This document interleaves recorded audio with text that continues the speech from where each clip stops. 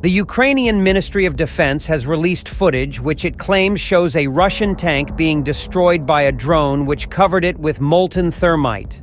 Over the past few weeks, a number of videos have emerged showing Ukrainian Dragon drones dropping thermite charges on Russian positions.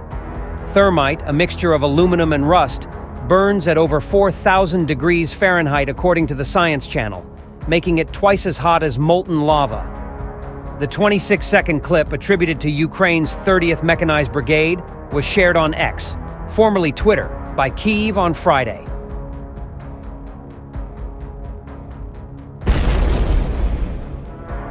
For the first time, Ukrainian troops used the thermite-spewing Dragon drone to destroy a Russian tank, according to a report by the 30th Separate Mechanized Brigade named after Prince Konstantin Ostrozky, posted on Facebook.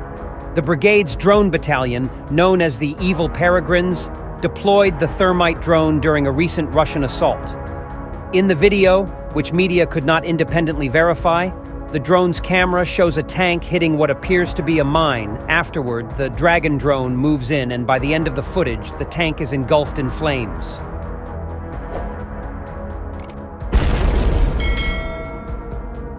While in Friday's video, a Russian armored vehicle is filmed advancing, followed by an explosion as it strikes a mine or is hit by a Ukrainian rocket, leaving it damaged. A drone then approaches the vehicle from above and drops molten thermite, causing it to catch fire and become consumed by the blaze. One account of Ukrainian thermite drone use was published in September by Two Majors, a popular Russian military Telegram account with over 1 million subscribers.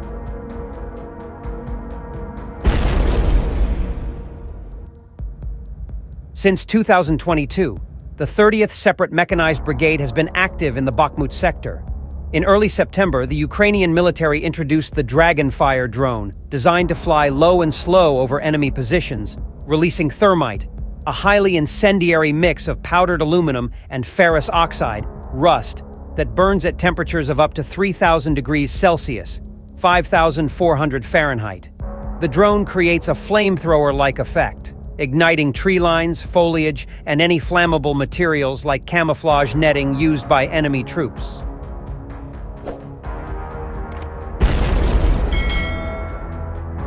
As previously reported by media, the Dragonfire drone itself may not cause significant direct injuries unless someone is struck by burning fragments, but it is highly effective at setting fire to dry crops, trees, and other flammable objects.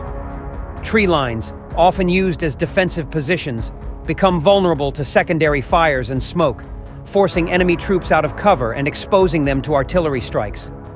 The U.S. Army, which also uses thermite drones, reports that soldiers have only 3 to 10 seconds to escape a thermite attack.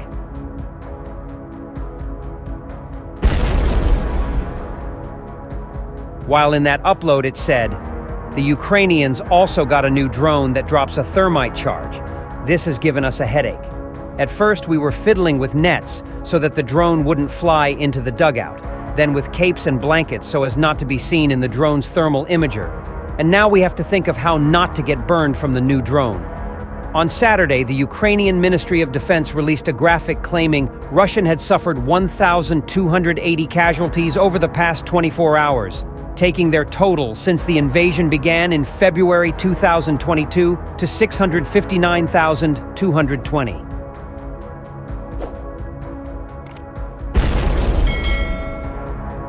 On the graphic, the Ukrainians said that over the last 24 hours, Russia had also lost 8 tanks, 31 infantry fighting vehicles, and 72 artillery pieces on the battlefield.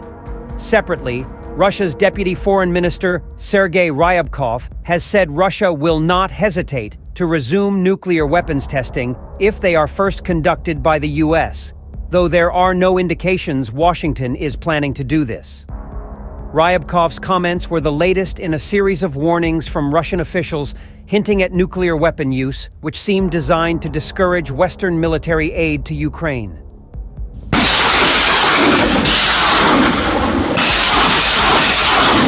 Russian troops have been making slow and costly advances in Ukraine's Donetsk region, which President Vladimir Putin annexed to Russia in September 2022. According to Angelica Evans, a Russia researcher with the US-based Institute for the Study of War think tank, Moscow controlled 98.8% of Ukraine's Luhansk province as of October 3rd. Combined, the Luhansk and Donetsk provinces make up the Donbass.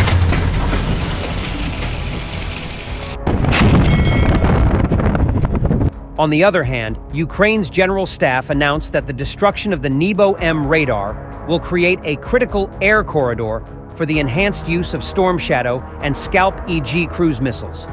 The Armed Forces of Ukraine, AFU, successfully targeted and destroyed a Russian Nebo-M radar station using AT-CMS ballistic missiles, according to Thursday's report from Ukraine's general staff. The destruction of this radar significantly reduces the Russian military's ability to detect, track, and intercept both aerodynamic and ballistic targets, the report said. The Nebo-M radar complex, a highly advanced and costly asset, operates in stealth mode and scans the horizon for aerial threats. It is a system that combines the input of 3 separate vehicle-mounted radars, working across the VHF, U, HF, L, and X wavebands with input controlled from a central command post. The General Staff said it assessed that Russia has only 10 functioning systems of this type remaining, each worth over $100 million.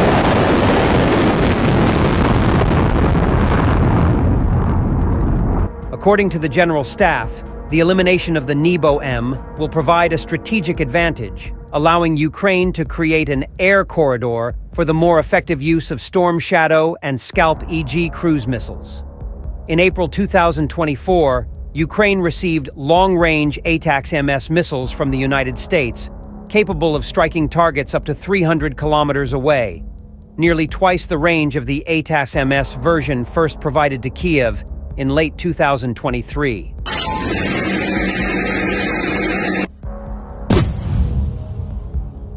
According to its manufacturer, it can detect targets at ranges up to 600 kilometers, 375 miles away, and to monitor airspace up to 1,200 kilometers and relay target locations to anti-aircraft missile systems for interception. Russia claims the radar system is capable of detecting 5th-generation fighter jets such as the US F-22 and F-35 fighter aircraft, as well as long-range ballistic missiles.